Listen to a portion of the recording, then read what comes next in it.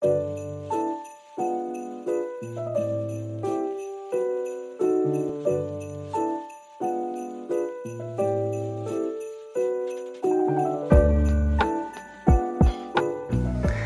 the night before Christmas, and all through the house not a creature was stirring, not even a mouse. The stockings were hung by the chimney with care, in hopes that St. Nicholas soon would be there. The children were nestled all snug in their beds, while visions of cookies danced in their heads. But while the children slept, the North Pole was a bustle.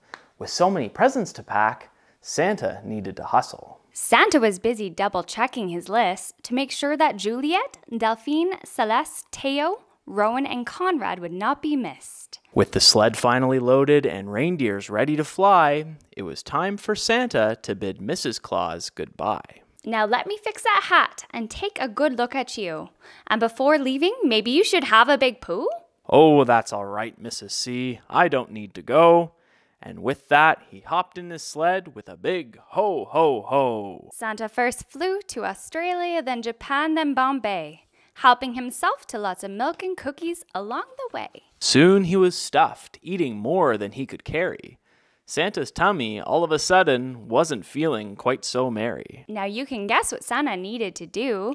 That's right, poor old Santa needed a poo. But where was Santa supposed to go?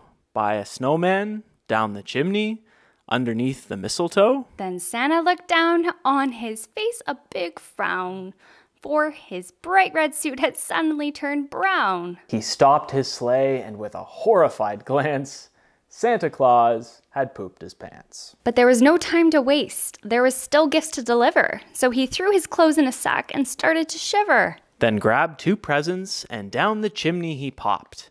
But as he reached the Christmas tree, suddenly he stopped. Standing in the doorway, much to his surprise, stood 2 little children with wide open eyes. They shouted, "Santa!"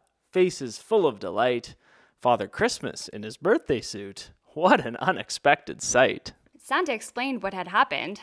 "Oh, that's okay," they said. "Now let's find you some clothes that you can wear instead." Mummy has these old clothes she was going to donate.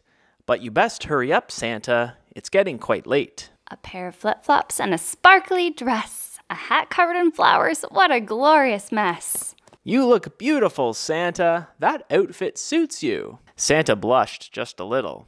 Do you really think so? We do! Santa thanked his helpers, for they'd saved Christmas Eve. He gathered his sack. It was time to take leave. With nice clean clothes, he ran to his sleigh.